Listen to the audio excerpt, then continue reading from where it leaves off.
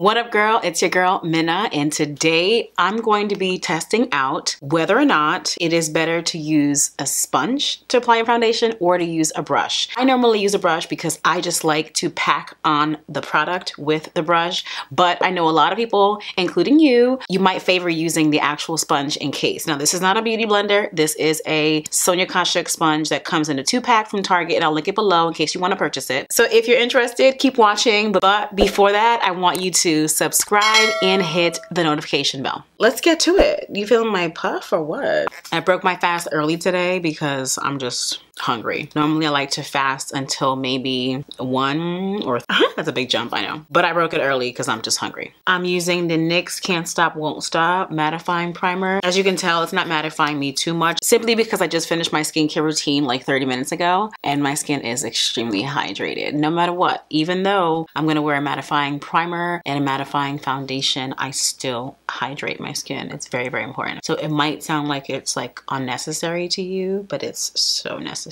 Normally this will make me so dry that I turn white. It's not happening today, and that's okay. That's okay. All right, the foundation I'm going to use is the Maybelline Superstay Full Coverage Matte 24-Hour Foundation in the color Deep Bronze. It's a smidge darker. I love this. On the right side of my face, I'm going to use the foundation brush just because I'm just so used to that. And I like to press it into the skin. I don't wipe it really, unless I'm in a complete rush. But I like to press it in this fashion, really pack it on. That's important to me. I just want it to really just sit there. And it's not like I'm using a lot. Let's not forget that this is a full coverage foundation. It's not as full coverage as others. For instance, I have a blemish right here in my cheek and you can still see it, right? Now I'm still blending, granted. Lately it has still been showing through. I have had to add another thicker, more full coverage foundation on top, like the Juvia's Place Velvet Matte. All right, now this half face thing is really, really like challenging. It's like, how do I get this exactly half? I don't know. Now, one thing to know about using a foundation brush versus using a sponge is that the sponge will shear out your coverage. So if you're wanting to shear down the foundation, then using the sponge is perfect. I don't want to do that. I want to get the full coverage effect, hence why using a brush is the best way to go. That is 1 pump of foundation. Now I'm going to take 1 pump, and I really want to see if this 1 pump is even going to stretch enough. Make sure I squeeze out my sponge. You should not have any water coming down. So make sure you squeeze your sponge well. I'm squeezing it into a paper towel. This is a big sponge, but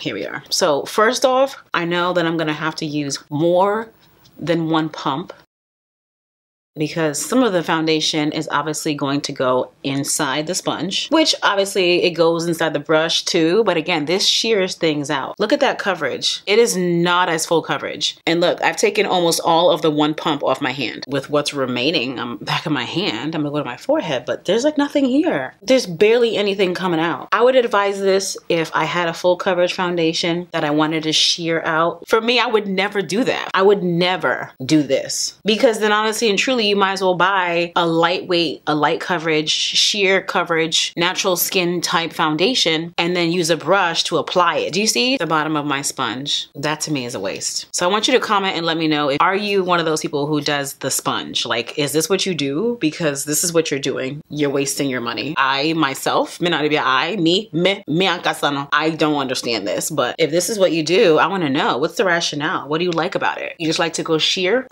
Blemishes down here. Now, that's just me. You might have completely clear skin and that is awesome. And then when you do this, you just look like beach ready. Great. If you liked this sort of trial test out type of video, I want you to comment and let me know that, and then give me some suggestions on other things that you want me to test out, like this versus this. Okay. Thanks for watching this video.